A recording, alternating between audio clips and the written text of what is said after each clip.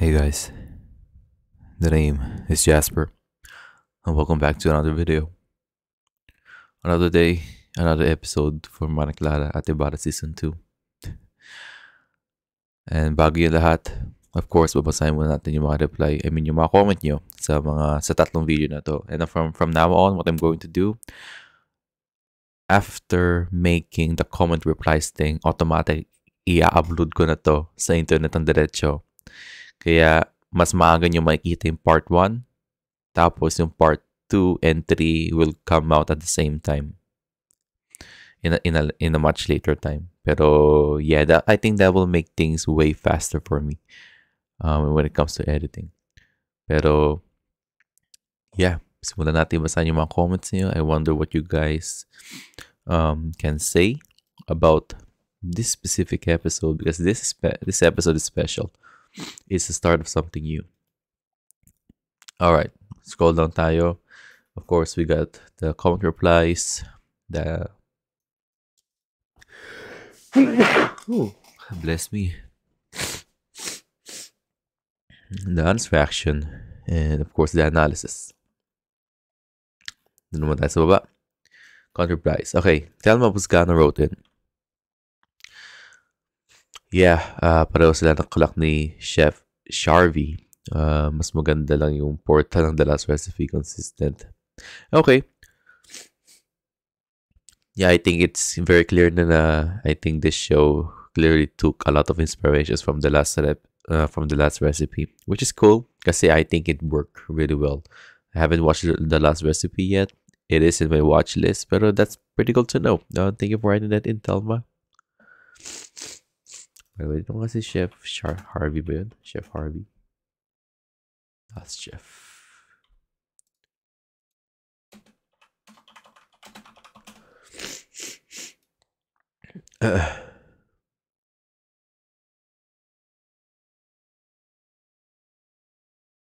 Harvey Napoleon. Tama ba? Chef Harvey. Ito ba siya? Ito nga siya. Yata.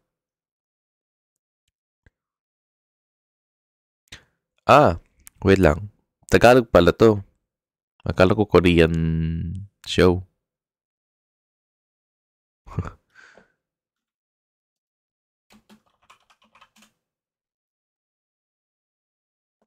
Okay, anyways.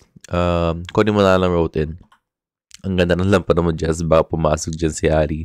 Baka nga. Pero as it turns out, kaya umilaw yan. Si Ali ay nasa loob mismo ng lampada. Kulungan niya yan. Kunin mo na lang wrote in. Congrats sa mga ads. Di ako nag-escape. Thank you so much for the support. Kunin mo na lang. I'm just really happy. And yeah, other than watching my videos, and other ways to support me is to watch the ads, stuff like that. Because I do get some amount of money galing dito sa YouTube na to. Pero it's not that big. It's not that big. I don't want to disclose any amount, pero magkano ba yun? If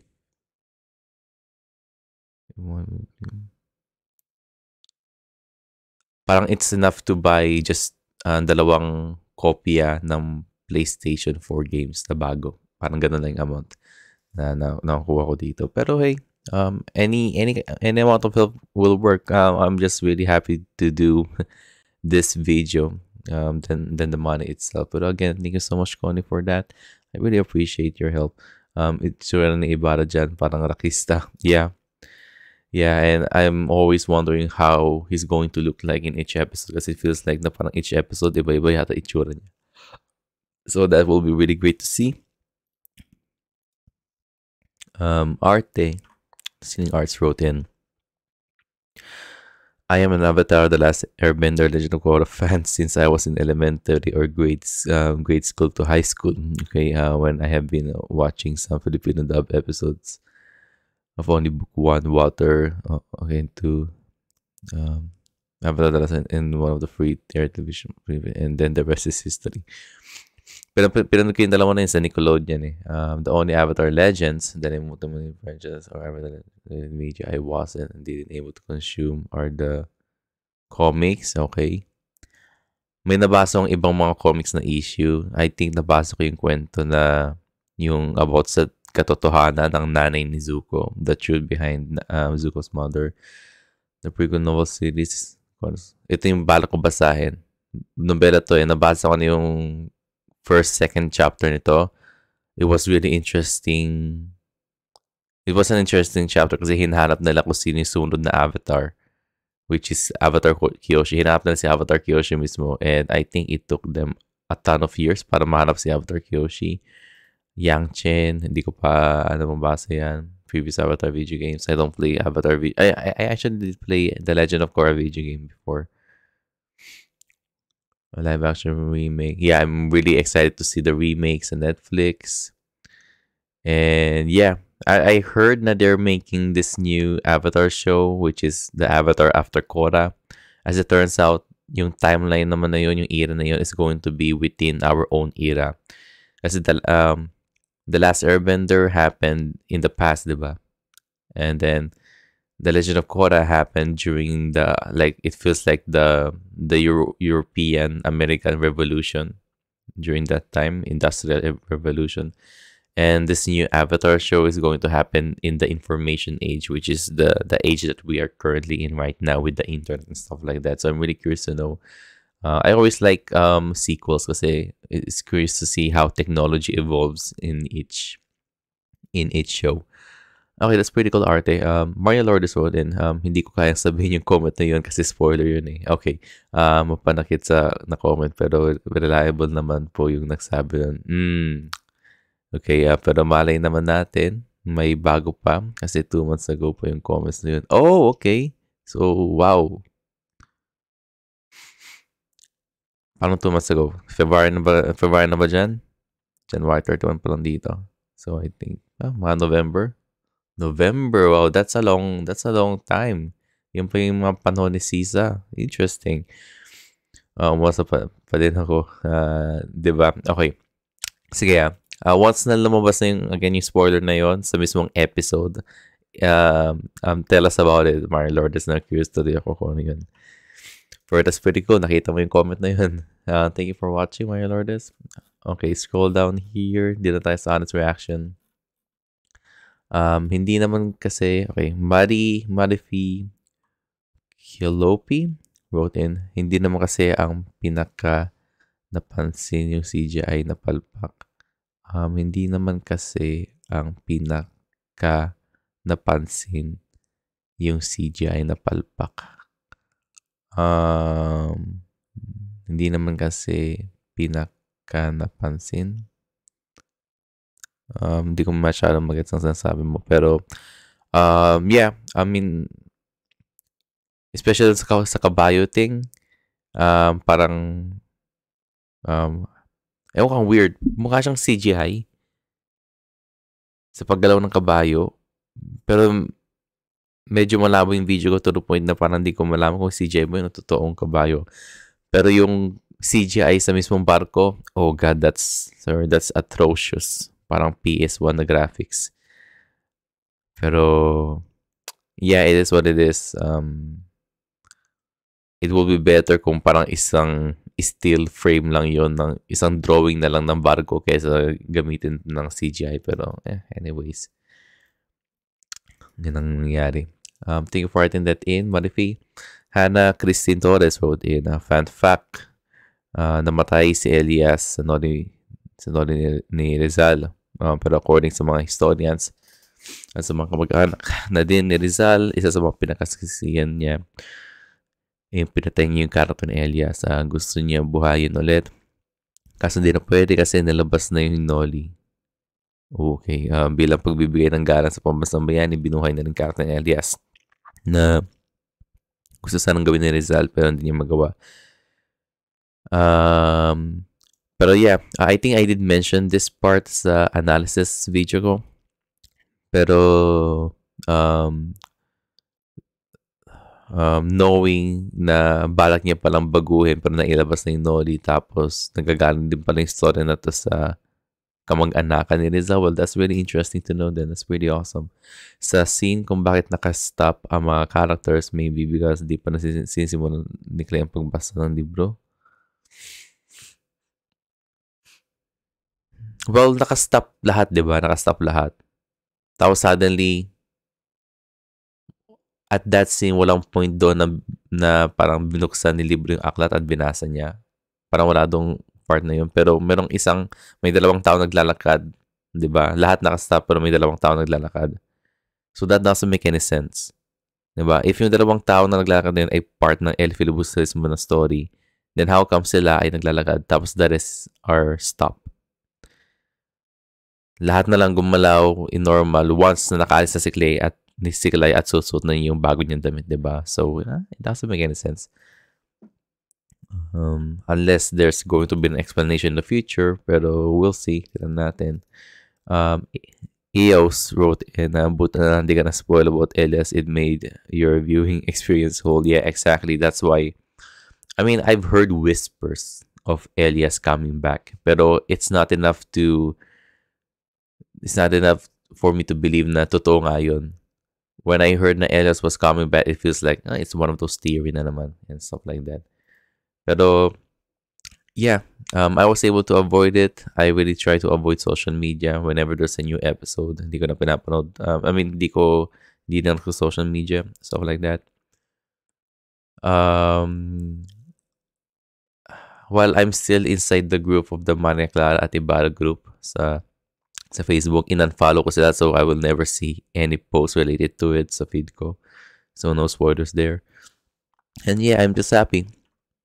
Okay, I'm going to make a video about spoilers in general on how it's going to affect a person's life, and how spoiling something to a person feels like you're stealing someone one in a lifetime experience na hindi na nila ulit mararamdaman in the future.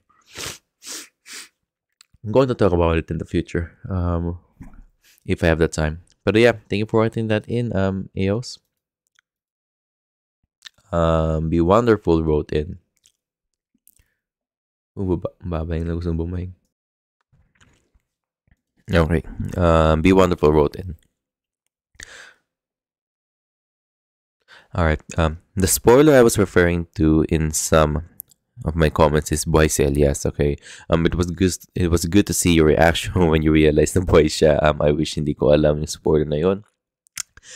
Pero nabigla din ako, but GMA announced it kasi kumalat na sa social media. I think GMA made the wrong move to announce yung pagbalik ni ano. It will be great if may kumakalat na spoilers ganun, pero let it be like a secret and stuff like that. Hinayaan na lang nila. They just decided to ignore it. Pero the fact na kailangan pa na lang i-announce, I think it was the wrong move from GMA's part. Nainis nga si Miss Suzette Doctorero sa mga nag-i-spoil. I can't blame her. If you're a writer, if you are creative, you always wanted to show your work in the most, in the way that it was supposed to be experienced. And for Miss Suzette Doctorero, para sa kanya, the best way of experiencing the spoiler is to see the episode itself and not hearing about it from a YouTube influencer and something like that. Pero it is what it is. That is the internet. I can't decide yet though if I like the change or not. Okay. I'll wait after the series ends. Yeah, that's great. Hindi ko naisip na, there are other people who might not like the change, but it kind of makes sense then, because it was such a sudden deviation from the books na nabasa natin. Pero it's fine, and you're right about it. Before we jump to conclusions, it's always better to wait after the series ends, and then you can make your own judgment. That is an amazing mindset that you have. Be Wonderful. It's something that not a lot of people have, to be honest. Sa mga tao na kilala ko, people always like and love to jump to conclusions before watching the entirety of the series itself, and then they can make their own judgment, diba? Kaya nga I don't do basically like a review of the show itself habang nasa kaligitnaan pa tayo ng show at pinapanood pa natin, diba? Wala pang honest review. Some people will call my my part 3 or my part 2 videos kung saan ina-analyze ko yung video. Some people would call it a review. Para sa akin, it's not. It's more of an analysis, stuff like that. All that I can say is that whether I like the episode or not. And then we are talking about the episode itself and not the show. But yeah, after doing this series, I'm going to make an honest review of Clara Ibarra.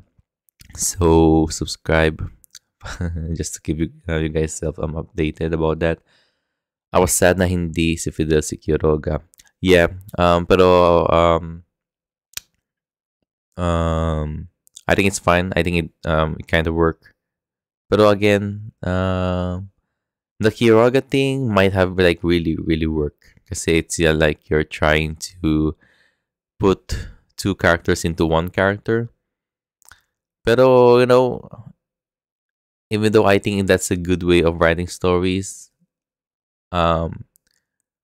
we still see, nakita pa lang natin yung first episode na to, featuring Quiroga. So, I wonder if the writers has a purpose or they just wanted to have it that way, nahiwalayin. Maybe they have other stories to tell about Fidel kung bakit hindi nilang ginawang Quiroga si Fidel mismo. So that's fine. That was one of the tiers that I really like, and I was also hoping it was right. Sayang, yeah, but it was nice to see you excited during the scene. That's awesome. Yeah, if pinakita yung sign na yon, tapos nakita ko Quiroga, wala akong reaction doon for sure. But thanks to you, be wonderful. Naging aware ako about kay Quiroga, kaya yung nakita ni Clara yung sign na yon, then I got really excited, diba? Theory, paano kaya kung ipeke din yung deaths ni Simon and Clara? I think this is a far-fetched idea, but hey, boy nga si Elias eh. Yeah, that's true. Given na boy na si Elias, I am now looking at this El Filibusterismo arc as a story where anything can go. Anything goes. I wouldn't be surprised if continuously they're going to make a lot of changes, but as long as the storytelling is there, as long as it's being executed really well, then I am just a happy viewer. Again, it's a Judge King show once the show is finished. And yeah, I'm just here to watch and hopefully like the changes that they're going to make. Thank you for writing that in. We're wonderful. Mika wrote in, ang colorful ng damit nila, then si Clara yung favorite niyang movie ay yung Filipino horror, wag ang lilingon. Ang colorful na ng damit nila. Oh yeah, exactly. Ang colorful na ng damit nila. Lahat ng characters also, except lang kay Clara, naging itim na kasi madre siya. And at yung Filipino horror na wag kang lilingon. Okay. Nagsi-joke time si Mika. Nagets ko yun na. Alright. Okay, pinangiti mo, Mika. That's awesome. JM Upama wrote in, sayang talaga yung twist for Elias. It was all over social media. Kaya rin siguro, nilabas na sa 24 oras way before nitong episode. Yeah, it's sad. Buti na lang, the only GMA thing that I watch is this show, so I'm not inside the GMA ecosystem. I'm pretty happy. I'm pretty happy na hindi ako na-spoil about the Elias thing. So, it made for an authentic experience. This episode was simply full of surprises, and I'm just happy, super happy seeing Elias. Pero I'm really sad na, you guys got spoiled about the Elias thing. It's something that you guys will not experience again, diba? Kasi surprises in a show, in a story, and in movies is like one in a lifetime thing. Okay? And yeah, it kind of sucks na someone out there decided to spoil the entire twist na sinasabi nila sa Clara Ibarra. Especially sa El Filibusterismo arc. Yung nga din ang naisip ko, na-poll ko na sa 24 hours. Di ko sure ito ba ang tamang term? Parang damage control. Yeah, yun ginawa nila, ilabas sa news kasi nawala na yung surprise ng twist dahil dun sa nag-post na spoiler vid. Kaya hindi din mapigilan ni Ma'am Suzette na mainis kasi nakaka-disappoint naman talaga. And nakakalungkot lang din talaga sa buong production team. Yeah, Gaya na sabi ko, if you're a writer, if you're creative, one, you wanted to show your work in a way that was supposed to be seen, di ba? In this case, para sa mga sa team Clara Ibarra, they wanted to show the twist about Elias being shown in an episode itself, di ba? Not from a spoiler video from someone in YouTube, di ba? And I can understand. I can understand. I'm a writer, and it is what it is. It is what it is. It sucks, pero man, I'm really lucky na even though I make Clara Ibarra videos, hindi ako na-spoil mismo. You know, I'm in the part kung saan na I really love this show, pero I'm also the same person who never really tried to search about Clara every day sa internet. Like lahat ng attention ko sa Clara is only it's only within 2 hours or 3 hours while making these 3 videos right there. And after that, move on sa life ko. Okay, wala na yung Clara Ibarra sa isip ko. I can do everything else about my life. And then I can focus back to Clara kinabukasan. That's my thing. And it kind of helped me. Kind of helped me to avoid a lot of spoilers, to be honest. Thank you for writing that in, Maria Lourdes and JM. Melissa Puay wrote in. Yan. Yang reaction ang pinagkait sa amin ng mga spoilers. Yeah, sadly na yun ngayon. Nakakapanghinayang. Ang laking pasabog sana na buhay pa si Elias. Kaso wala. Pero masaya ako nakita ang reaction mo. At least alam ko ganyan palang dapat na regalo ng Mika. Yeah. Surprises like this is a gift. Diba? And it sucks whenever, it sucks whenever you receive a gift. Tapos, ang nagbukas ng gift sa'yo mismo ay isa sa mga kaibigan mo. Kesa sa ikaw magbukas. Kasi one of the best ways of getting a gift is unwrapping the gift itself, diba? So, again, I'm sorry na you were stolen from that experience. Kayong lahat na spoil, pero it is what it is. It is what it is. I hope there's some kind of a surprise in the next coming 3 weeks in the future. Pero, hey, ganun talaga. We live in the internet. We live in a world where a lot of people think na spoiling something is good. But actually, if you're a spoiler, if isa kang tao na mahilig mag-spoil, hindi ka mahal ng nanay mo. Yun lang masasabi ko sa'yo. Parang ang sarap siguro makapanood ng pelikula, especially miniseries na nagpapakita na naganap sa 13 years point of view. Yeah, it's fun, diba? So we got 4 more weeks sa El Filibusterismo. I'm down if they just decided to make this one a movie. Kahit gawin na lang 3 oras. Pero, mas mataas yung production quality, diba? Pero it is what it is. That's fine. Thank you for writing that in, Melly. Maria Lourdes wrote in, natuwa naman ako doon sa reaction mo na nakita mo si Elias. Buti hindi mo napanood yung spoiler video na yun. Yeah, wala akong idea kung ano yung spoiler video na yun. Like, 0. Wala akong idea. 0. Hindi ko alam kung ano yung spoiler video na yun. Pero, knowing na alam ko na yung spoiler about kay Elias, baka panoorin ko, baka hanapin ko sa internet. Pero yeah, I haven't seen it. Hindi din na nagti-Twitter. So, hindi ko alam yung mga nangyayari behind the scenes. Nung nag-comment ako about doon, medyo inisip ko din yung mga words na isusulat ko na hindi ka ma-spoil. Thank you so much for the Maria Lourdes. And yeah, I'm just happy whenever people try to write stuff na para basahin ko, pinag-iisipan talaga na whether they wanted to spoil something or not. Pero I'm just happy na you didn't spoil anything kasi it made my experience with the Elias surprise more authentic. Talagang napalapit. Akala ko yung lalaking tumulong kay Fidel, yung isa sa mga lalaking mahaba din yung buhok. Diba? As it turns out, napatingin ako, si Elias nga yun. Elias ba yun? Yeah, si Elias nga. Pero tayong reaction doon sa bigote ni Elias, napansin ko nga din yun. Hindi ko nagustuhan. Pero natuwa ako na parang sila ni Fidel ang magiging BFF dito. Yeah, hindi ko na-expect. Yeah, hindi ko na-expect. Just like I said, hindi ko na-expect na magkakaroon ng team up si Fidel pati si Elias.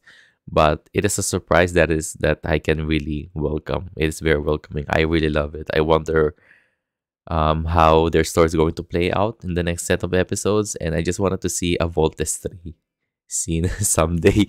Tapos iikot yung camera parang Avengers, diba? That will be really, really cool.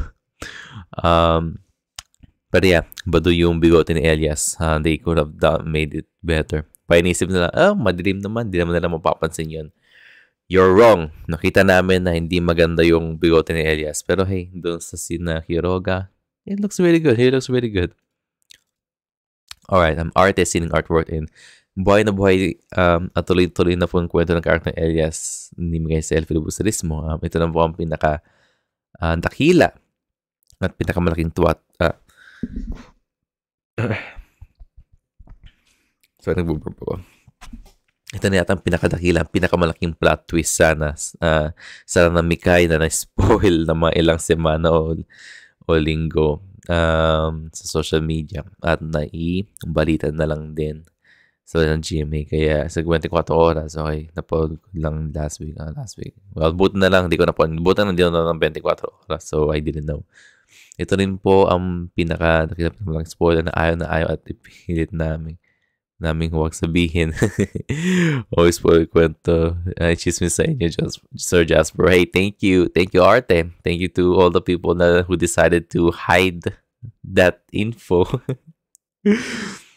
I'm just really happy knowing na tinago yung info na yun sa akin. Pero again, that's the most responsible way of handling a spoiler is to not tell someone about a spoiler itself. So I'm just really happy. Na I just heard whispers and stuff like that.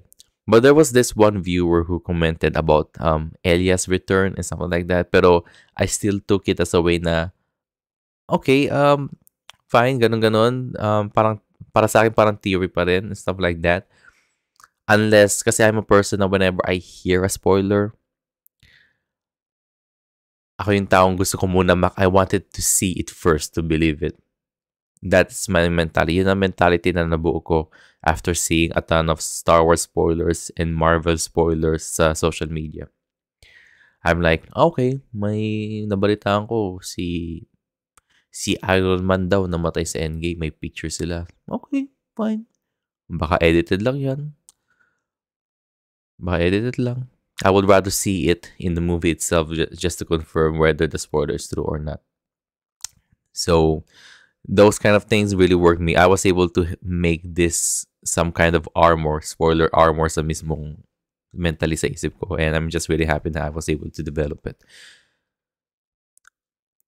Napansin po namin ng ng iba na na-theorize na rin po namin ang buhay na nga po. Pwedeng buhay nga po sa Elias mula sa pagkatapos ng episode na to this week, 76 to 80, okay? About 2 weeks ago, kung saan pinalabas na namatay na nga daw siya, nasunog. At nakita na nga ni Senyor Alvarez sa mga Guardia Civil. Tapos yung Rosario nandoon din. I even commented 9 days ago, part 1 reaction. Okay, episode 80. Possibility which I code down here below in my comment. It's just a theory. Speculation. I still don't know personally anything about this being a plot twist in Mikay, and that is a spoiler Mikay, and it is. Alright, sige nga basahin natin to. This is one of my comments about 9 days ago. Hello po, may chance na talaga na po nabuhay po talaga si Elias. Okay. I don't remember if I was able to read this or if I did. Alam mo meron sa episode 80. Nasaan kaya ako nito?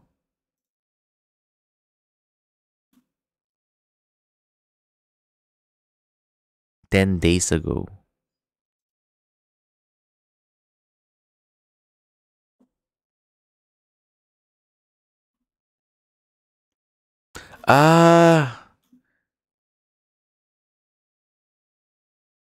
Ito ba yung ito yung balak ko replyan. Tama. So, Or, wait lang, ba't na-replyan ko ba to? 81. Kailan ko to in-upload?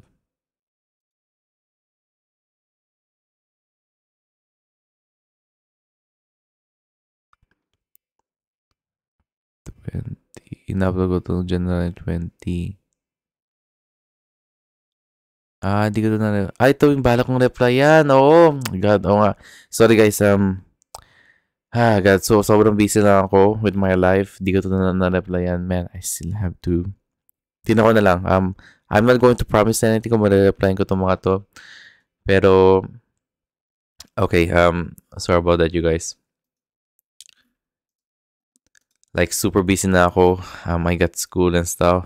I wanted to reply to them, pero I just really can't find the right time right now. Pero, we'll see. Dila na lang natin. Sorry na lang sa mga di ko ma-replyan there. Hala ko po nga po, babuhay nga po si Elias. Nasunog ang katawan, bangkay nakita ng mga Guardia Civil. At hindi ang mga katawan ng bangkay ni Sisa at Elias kung hindi sina Sisa at isang Guardia Civil.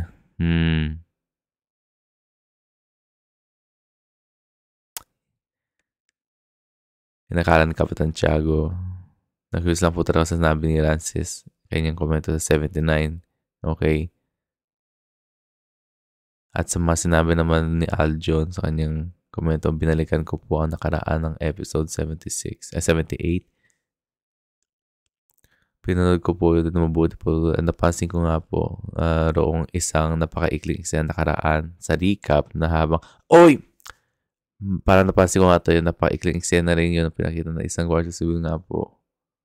Na una na nakapunta na nakarating. Pinauna nga po siya ng isang kagubatan.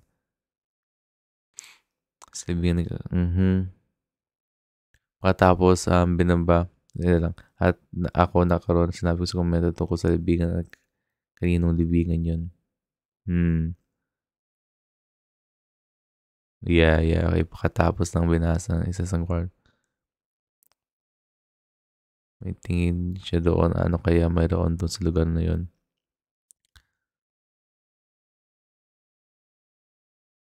Yung merong isang abangan na scene na nalala ko na parang iba daw. I remember someone leaving a comment there na parang may nakita siya sa abangan na scene na parang hindi pinakita mismo sa mismong episode. So, those, I think yun ang parang butas. Nandun mismo yung butas kung about sa survival ni Elias eh. So, I think yung pala yun, everything kind of makes sense now, okay? Pagkatapos, binababa ang isang Guardia Civil ng kanyang armas, medyo lumang kanyang katawan, tingin siya, kaya meron doon sa lugar na yon. At bigla na lang napatumbang isa sa mga Guardia Civil sa likod ng pinagtagpuan. Paunggit na pagturag ng malakas sa likod ng batok. Ang pagkatapos po na napakailang eksena ito nakaraan, na pinakita na po habang nagsasalita si Manakala sa unang eksena nakaraan, sa biglang nag-cut, nagbumalik. Yeah. Kaya may chance na talaga po nabubuhay si... Okay, man. Talagang like you, there are a lot of people who really try to analyze that part. Then wow, it's crazy na you guys were able to see that. Kasi someone did mention na parang may iba daw sa scene na yun na parang nakita na nasabangan pero wala mismo sa mismong episode. Kaya kind of makes sense na yung pala yung butas na magle-lead sa atin sa pagkabuhay ni Elias. Yeah, okay.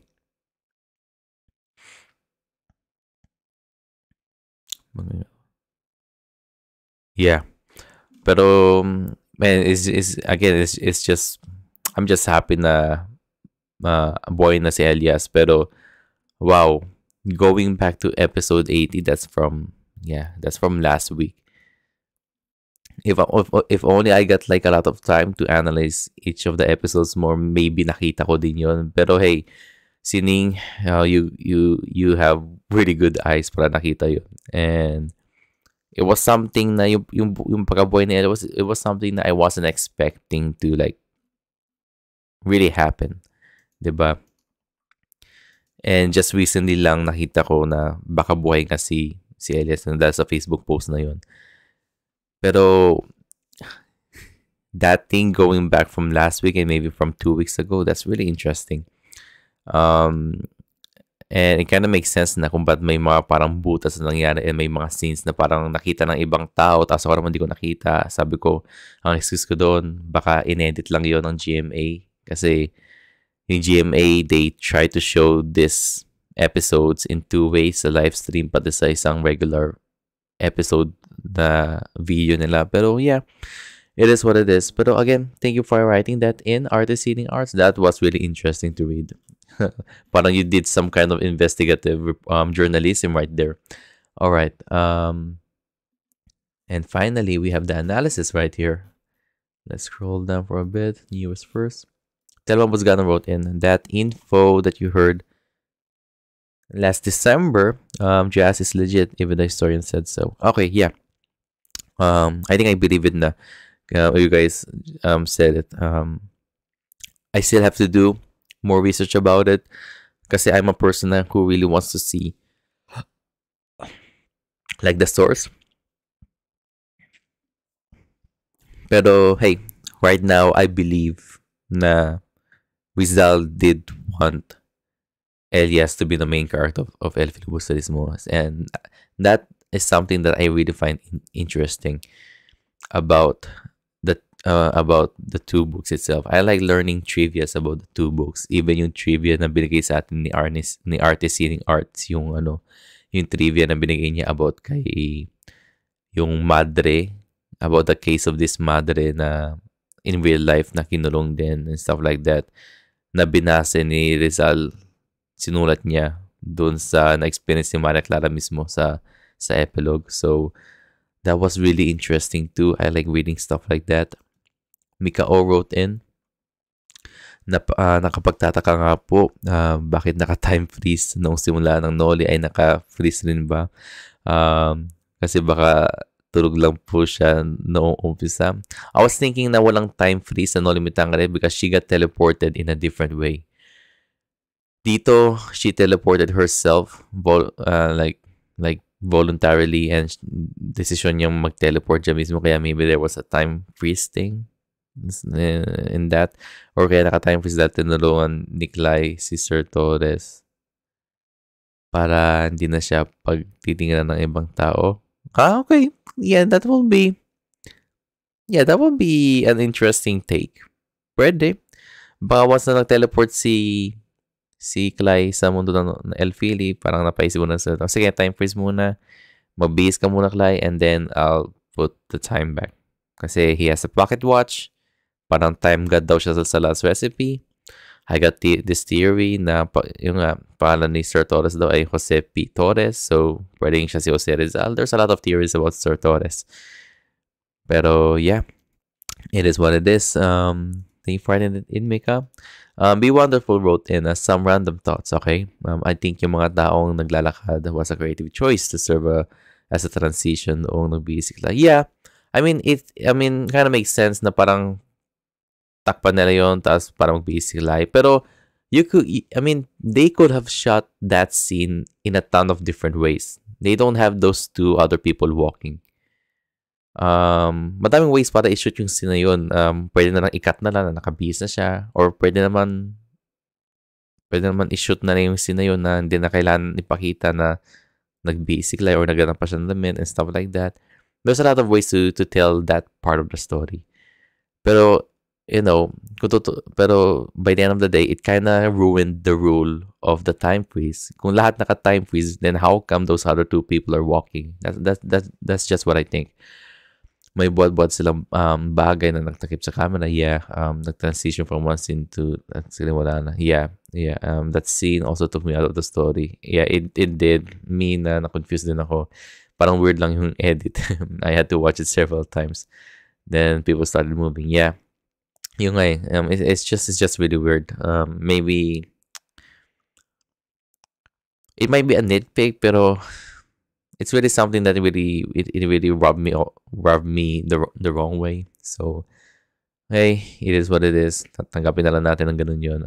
Unless there's an explanation to it in some future episode, we'll see. That's why it's really important to see the entirety of the show first before we can make our own judgment, diba? I think they started moving when Clay started to move in the direction where the story is moving. It's a cue that the book started. Parang nabasa ng libro. Yeah, pero again, everything time freeze pero may dalawang tao naglalakad. It doesn't make any sense. What if Elias is alive because of Clay? There's a chance, yeah. I believe so. 100%. What other way can you make Elias alive other than having someone try to intervene and kinda make them realize that they are worth living for and stuff like that? And I do believe that because of Clay buhay si Elias. I believe that. I think there's no other way of doing that, to be honest. Probably one of the twists is Elias live kasi Clay gave him mercy by applying pressure on his womb. Yeah, kind of makes sense. That's what she tried doing. He didn't die from blood loss. Nabago lang ni Clay yung story. This Elfili is Clay's version na nabago yun so mismo. This will surprise Clay and inspire her to change more things in the basic books. Yeah. Oh, yeah. Yeah. Yeah. Once na nalaman ni... Yeah. You're right about that. Yeah, be wonderful. Yeah. Ngayon ko lang na-realize yan. Once na makita ni Clay at nalaman niya yung buhay si Elias, then that's great. Sabi niya, wait, ang nabasa ng libro, patay na si Elias eh. Kung buhay si Elias, ibig sabihin, I can actually make changes here in the books. And it was implied doon sa dinggin nyo kami na scene. Kaya, by the time na bumalik si Clay sa kanyang totoong mundo, makikita natin yung pangalan ni Maria Infantes sa libro mismo ng Elfili na to. Okay. Okay, yeah, yeah. Clay, Elias being Clay's inspiration, knowing na she can actually make some changes in the story. Yeah, that's really going to inspire her. If sabi niya, Simon, Maria Clara, feeling ko kaya kong baguhin yung fate niyo kasi nabago ko yung fate ni Elias. Then, yeah, I can see that argument, that conversation existing in a future episode. Wala kayang naghahanap ng katrabaho, kaibigan, or family yung Guardia Civil na sinunog ni Elias? Would that make Ibarra suspicious? They might be alive. Hey, what are the chances na yung mismong sa bagay,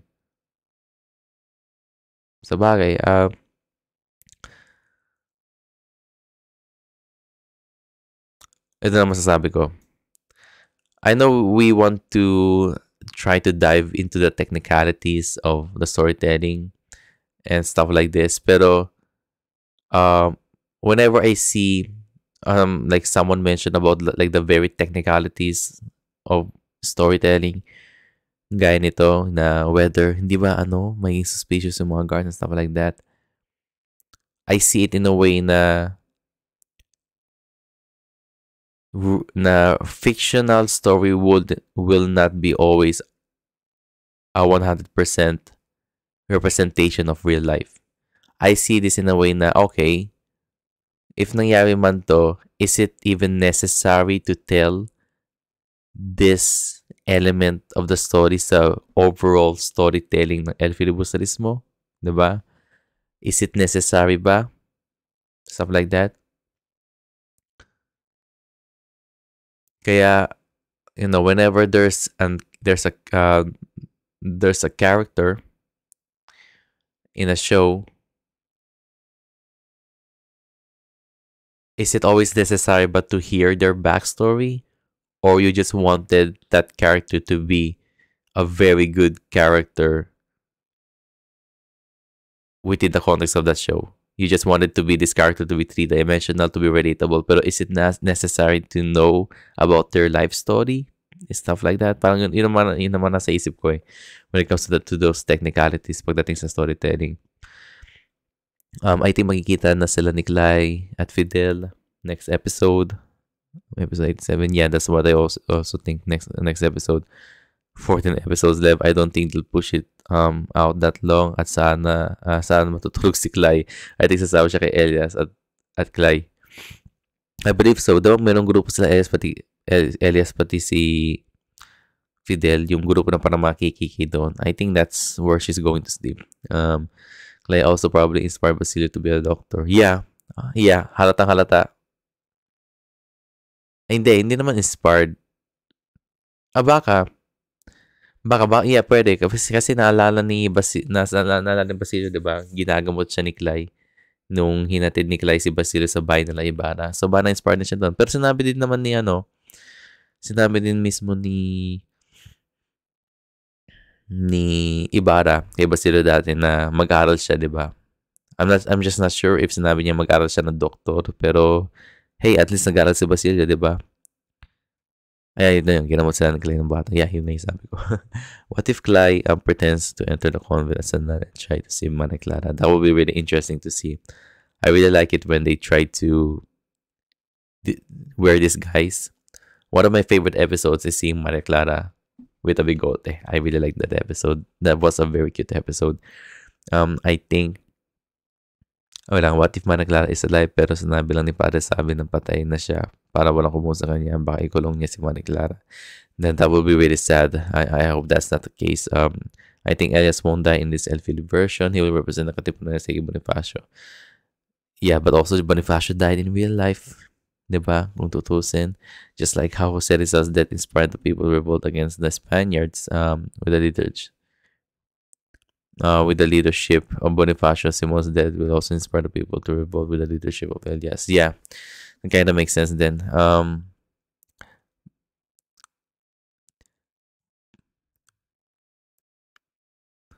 So basically, what's going to happen is that kasi sinasabi natin na si Jose Rizal ay si Ibarra, para si Bonifacio ay si Elias. Something like that. Yung alang, in that fictional world, mas naunang naman si Bonifacio kaysa kay Rizal mismo. But yeah, I mean, because whenever we're talking about this part of the story, we are now talking about the future of what happens next after El Filibusterismo, diba? In my mindset, in a way, whatever happens next in El Filibusterismo is nothing but fan fiction na. Kasi we 100% will never know what happens next after El Fili because only Rizal knows that. That's why the ending of El Fili can be open to interpretation. Yung chances na sa mundo ng Noli at El Fili, there are chances na once na they reach the year 2023, maybe they are still under Spanish colonialism. Who knows? Maybe they are still under American colonialism. Who knows? Hindi natin alam. Kasi whatever happens after El Fili is again a work of fiction. It didn't happen in real life. Ang base lang sa real life ay yung mismong within the confines of El Fili and Noli Me Tangere. Yun lang yun. But what happens next, we don't know. We can't compare what happens next in El Fili with us in real life kasi I mean, this is real life, diba? And again, what happens in El Fili is something that is very it's nothing but speculation na lang, diba? What if alternate timeline to, and maybe in this world sa Pilipinas kung saan hindi nila naipala yung Pilipinas, Spanish in the year 2023 they're still being colonized by Spanish people, stuff like that. They are a very different Filipino, stuff like that. But there's always, if there's a chance for that, there's also a chance na they are now living in a state where we are living right now. Diba? Kung saan malaya na tayo. Pero again, we will see. Tignan natin. Kasi this is like, stuff like this is like out of bounds na pagdating when it comes to the stories that Jose Rizal wrote. And everything that happens after Elfil is nothing but speculation na and fan fiction. So there's that. But yeah, I'm thinking of writing that in. Be wonderful. Very insightful comments as always. Ming wrote in, wala talagang nakaraan ngayong episode. Yeah, mas ramdam mong na nasa new season na tayo. That makes sense. Kaya pala may cold opening just to immerse ourselves into this second season ng Managkatiba, diba? Kind of makes sense. And I like that change. I like that small change. Mas mahaba at siksik itong episode. Yeah, 100%. There's a lot of things that happen in this episode. I'm all in for the new duo, Taga-Usig. Okay, Taga-Usig, Naliwanagan. Okay. Kailangan kong tandaan to. Taga-Usig, Naliwanagan. Taga-Usig, Nalinawagan. Ano ibig sabihin ng usig?